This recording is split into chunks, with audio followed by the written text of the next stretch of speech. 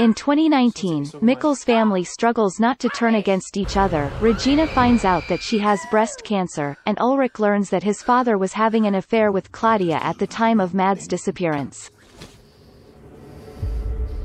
After learning that Regina was the last one to see Mads in 1986, Ulrich confronts her, and while she admits to detesting him for bullying her during their childhood, she also makes him see that Hannah was the one framing him for rape.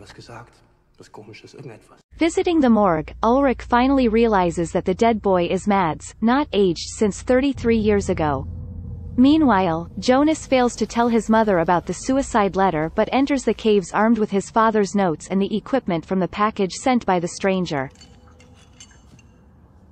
Within the caves, he finds a door with a Latin phrase, Sic Mundus Creatus Est, thus the world was created, and after crawling through to the other side, he notices flyers put up for the missing Mads Nielsen.